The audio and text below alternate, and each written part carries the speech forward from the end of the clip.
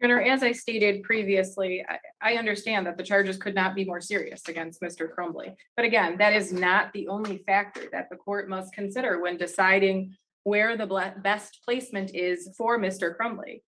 Ms. Collins details some of the text messages that you will see as part of your exhibits. As Defense Exhibit A, you will see Mr. Crumbley around this time is texting his friend, Brady. I need help. I was thinking of calling 911 so I could go to the hospital, but then my parents would be really pissed. He details seeing things, seeing people, hearing voices, and then they disappear. He discusses telling his parents again that he needs therapy, that he needs treatment, that he needs to talk to someone, that this time he's going to tell his parents about the voices he is hearing. This is someone who was having, in my opinion, a mental health crisis, and no one did a thing. This is someone who had no prior suspensions or issues with his peers whatsoever. No prior criminal charges. We've heard today that while he was at Children's Village, there was no issues. We also heard today that when he was placed at the jail, he, as a precautionary measure, was placed on constant watch, and that they wanted to establish a baseline for his behavior. We also heard he was taken off constant watch. If Mr. Crumbley was someone who did not follow directions, did not follow orders, I would assume that he would still be on constant watch. No issues of misbehavior while at the Oakland County Jail.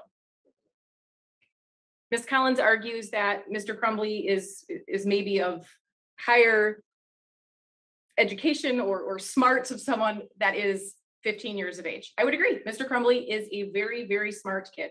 He is. But that should not then be used against him.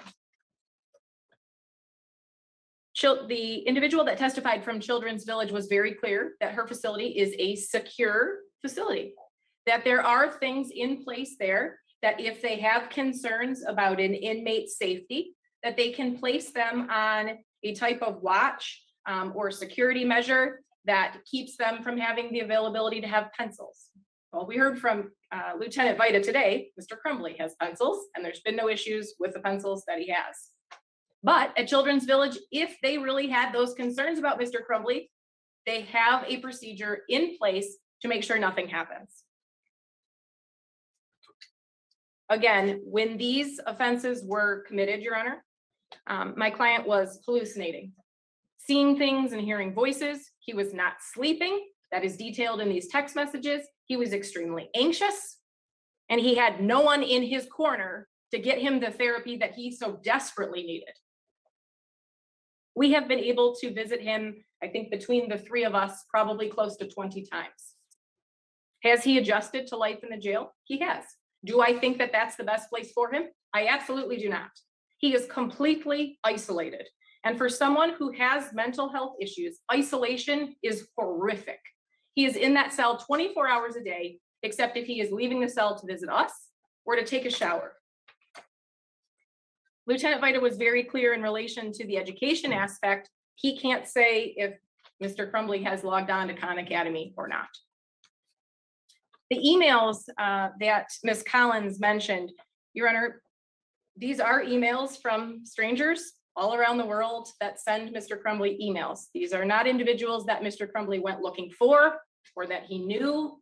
These are individuals, mostly women, who have taken it upon themselves to message him and give him well wishes and message him extremely frequently. I would say that at Children's Village, we would be able to control that communication. As a 15-year-old, obviously being in the jail, he doesn't have a parent saying, who are you talking to? It's kind of free, and it's a free for all, really. Anyone in the entire world could message Mr. Crumbley if they set up an account. So again, Your Honor, I would ask you, when you review all of those exhibits, to look at the statute and look at the factors that are enumerated by the JJDPA. And I believe that after the testimony today and after a review of the exhibits that will be presented to you, I do think that the appropriate placement for Mr. Crumbley is at Children's Village. Thank you. Thank you, Ms. Loftin.